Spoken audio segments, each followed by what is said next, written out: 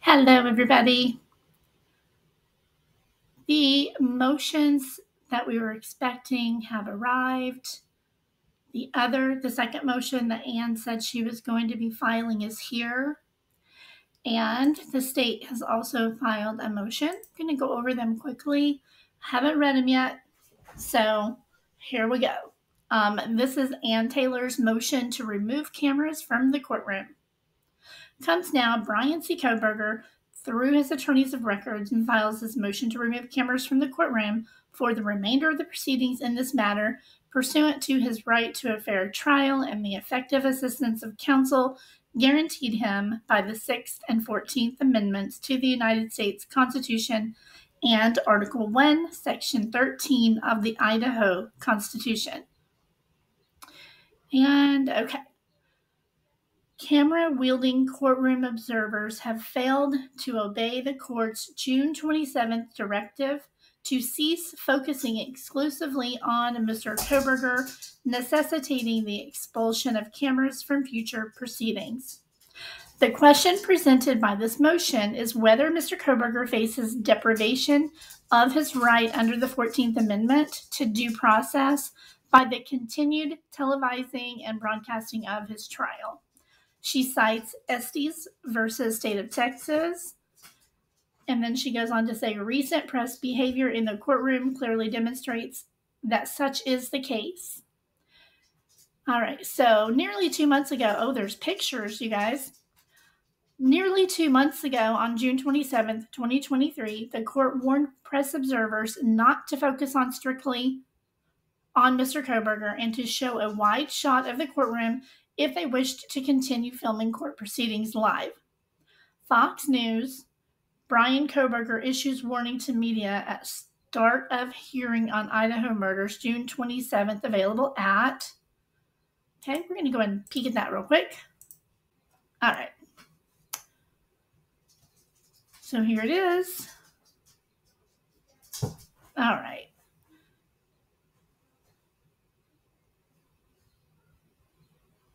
Bear with me, I'm looking. Okay. Before addressing the motions, District Judge John Judge clarified some questions regarding his revised gag order in the case and warned the media that he could revoke permission to allow cameras into the courtroom. Okay. Judge referenced the Chad Daybell trial when cameras were asked to leave because they focused too much on the defendant. He said cameras in Moscow needed to show a wide shot of the courtroom and not focus strictly on Kohberger if they were to remain throughout the rest of the proceedings. Okay, let me see if there's anything more in this about cameras.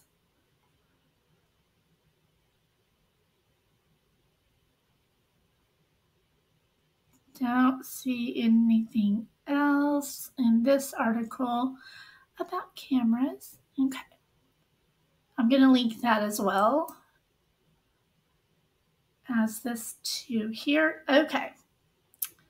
Press observers have thus far failed to comply with the court's direction as the continued publication of images such as those shown below continues to present day.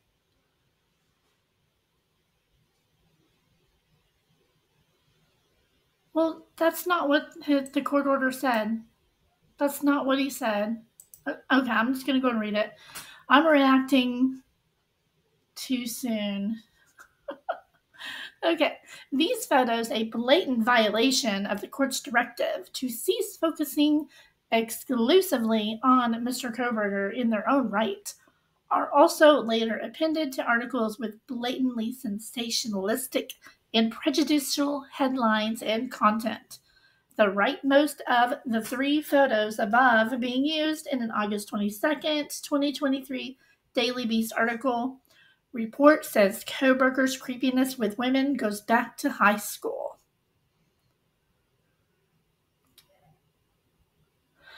Oh, boy.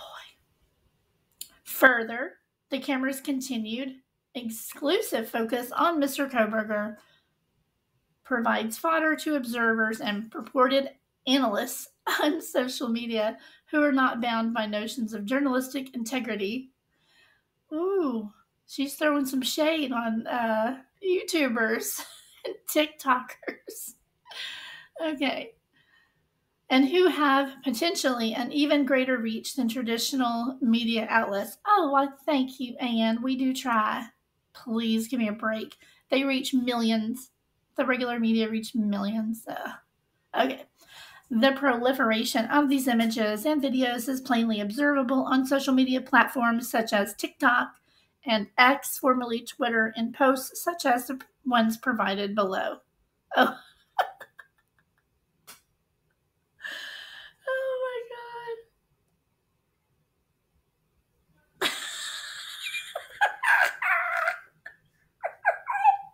Are you seeing?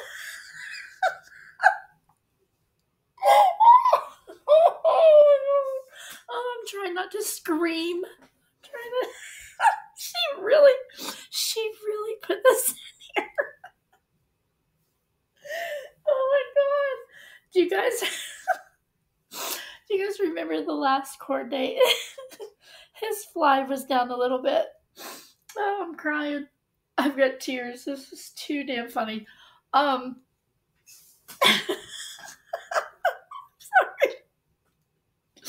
Okay.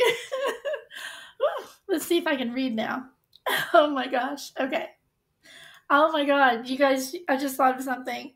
The people who posted these on X, because we can't say tweeted these on Twitter anymore, are probably dying right now. I literally have to get a tissue for my eyes. This is too funny. Okay, hang on. I can't see.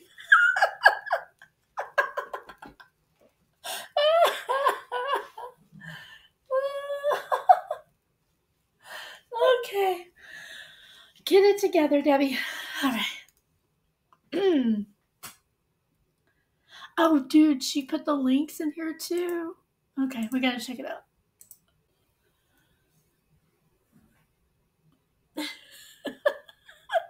Is Brian Koberger afraid of heights? Because his fly is.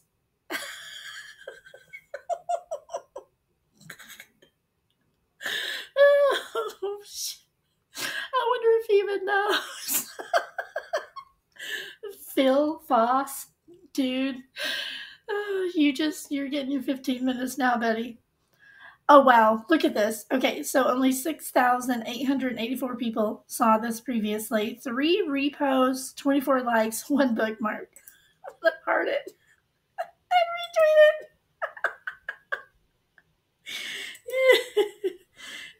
retweet it. Watch me tweet this guy. Twio. What was it? Hang on. Twio tweets.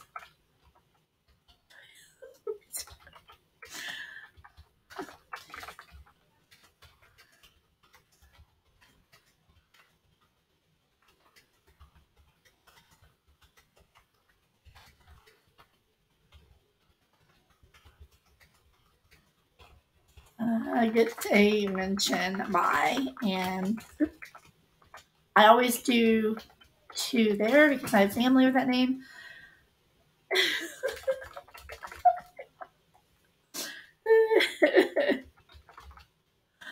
Oh, I can't see, y'all. I seriously can't see. Oh my God. There you go.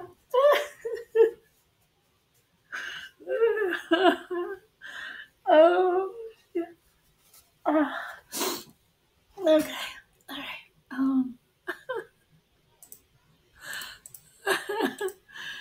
All right, motion.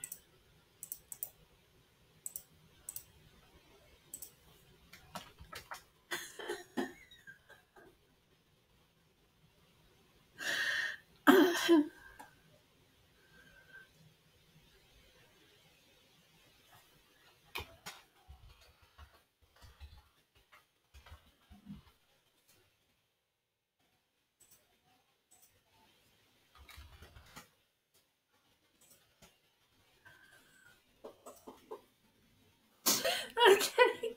Let's look at the other one. Justy tweets. Okay. What's he so GD happy about? He's not getting an award. He's getting tried for Red Rum. Look. 3,383 views, 8 reposts, 1 quote, 39 likes. Okay, so now you get 40.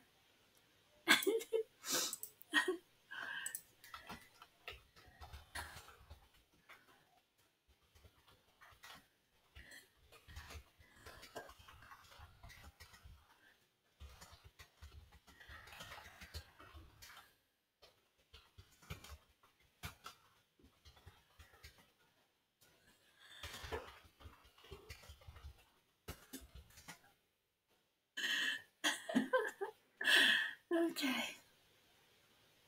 Yeah, let's. I can't see. I can't see. I can't see. Oh my god. Okay. All right. Notification. Oh, did see this.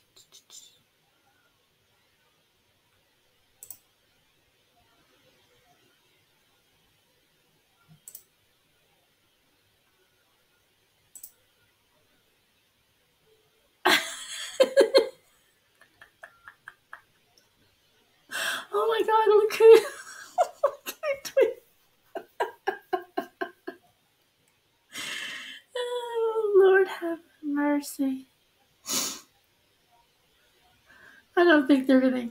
I really don't think they're going to. Oh, somebody's not happy. Yeah. Okay. Yeah. Let's see what they got here. Okay. As the press itself notes in the court's June 27th admonition, the court, quote, referenced the recent Daybell trial when cameras were asked to leave because they focused too much on the defendant, unquote.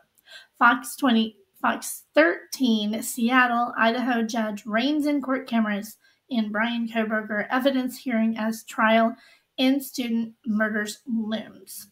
June 27th, 2023, available at, okay.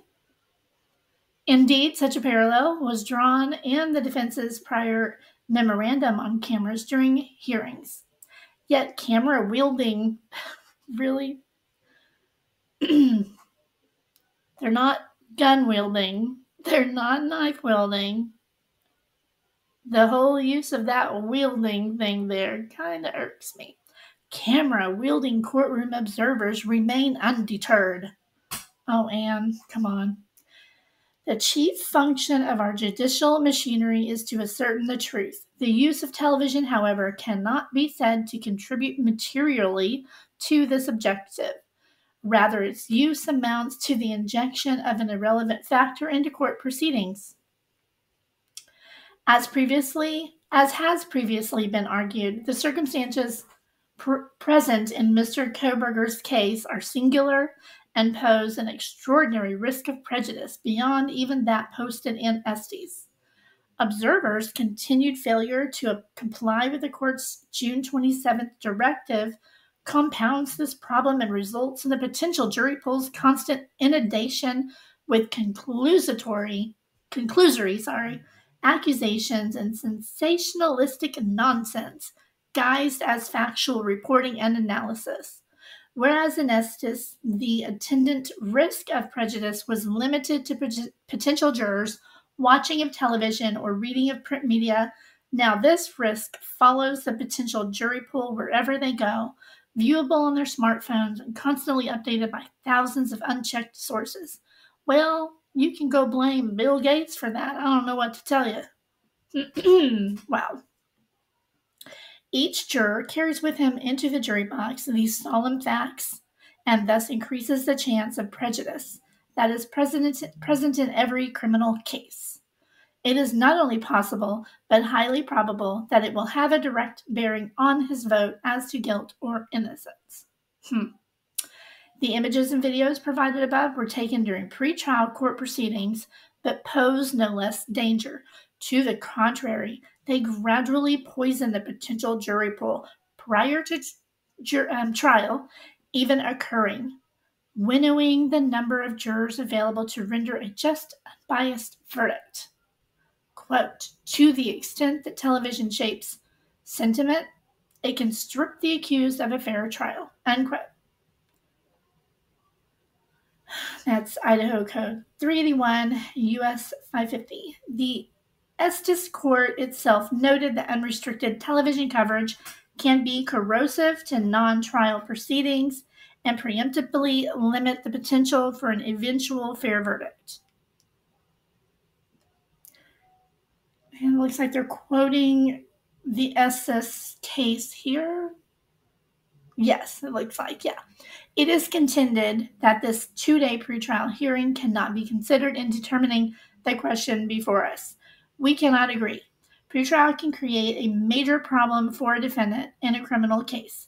Indeed, it may be more harmful than publicity during the trial, for it may well set the community opinion as to guilt or innocence. Though the September hearings dealt with motions to prohibit television coverage and postpone the trial, they are unquestionably relevant to the issue before us. As such, far from constituting an undue and over-restrictive burden on the press's right to free speech, expulsion of cameras used to flout the court's limited directive that Mr. Kohberger not be the sole focus of images and videos taken is the sole means of limiting what the Estes Court expressly recognized to be, quote, a form of mental, if not physical, harassment, unquote. Let's see, that's page 549 of that document. Quote, the inevitable close-ups of his gestures and expressions during the ordeal of this trial may well transgress his personal sensibilities, his dignity, and his ability to concentrate on the proceedings before him. Sometimes the difference between life and death, as indeed it is here, dispassionately, freely, and without the distraction of wide public surveillance. Unquote. Another quote. A defendant on trial for a specific crime is entitled to his day in court, not a stadium or a city or nationwide arena. Unquote. And she says, similarly, Mr. Kohberger is entitled to defend himself against capital criminal charges without cameras focused on his fly. Y'all, okay, so I did the little video about the eyebrows because I thought that was, just relevant enough to do a video on, but it was just kind of silly, But we've all heard that, oh God, he's trimming his eyebrows thing. So that's why I put that little video up. I did not do any videos on the fly because I thought that was just plain ridiculous. And I certainly wasn't going to, I would never impede anybody's dignity in that way to do a video. But it was funny. I mean, I talked about it with people too. But, I mean, I don't know if it's in a public courtroom, we're free to talk about it. That's what the First Amendment is, Ann Taylor. Freedom of speech. Freedom of speech. God bless America. All right, item 2. Observers' continued minute scrutiny of counsel table is violative of the court's May 16th order governing courthouse and courtroom conduct and distracting to defense counsel. Really? A camera across the room behind you where you can't see it is distracting to you? I don't get it. Most people work right under cameras. Ask any Walmart associate. There's like 5 cameras pointed at them while they're working. You can handle it. That's just my opinion. Okay. In addition to the inordinate and exclusive focus on Mr. Kohberger, which did not happen, courtroom observers have routinely violated the court's May 16th, 2023 order, providing in part that, quote, no video or still photograph shall be taken of any papers, documents, or notes which may be located on or around counsel tables or used by counsel. Okay, well, do we have pictures? What? She calls that a picture of... I'm sorry, I had to scroll down and see what she's talking about. Okay. This non-compliance is clearly demonstrated in the below provided photos taken during the most recent hearing and has continuously undermined the court's stated interest in maintaining order and an environment that permits all participants to focus on their responsibilities without undue distractions. Aware of the constant attention paid to counsel table and the risk that confidential and sensitive information could be scrutinized, photographed, and published, defense counsel has been forced to divert their attention to ensure notes and other materials are hidden from prying eyes.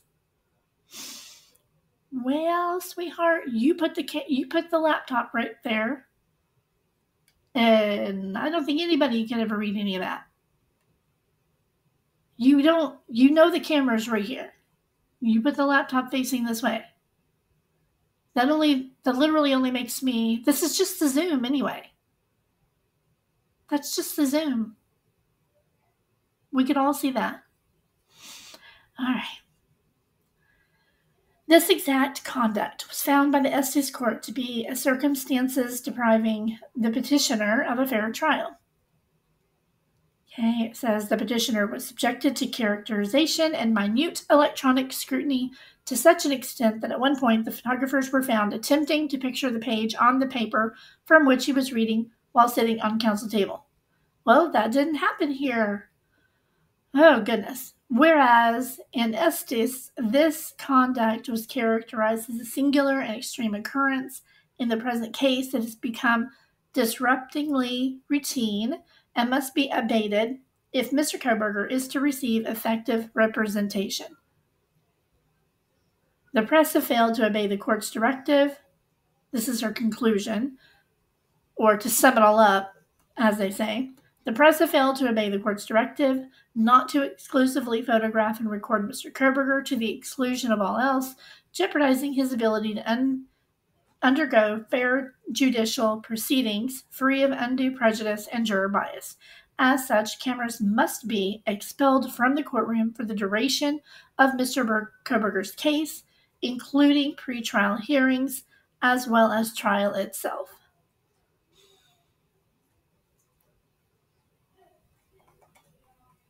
Well, like I said, the directive that she's talking about, they're talking about don't zoom in on him and stay there for an extended period of time.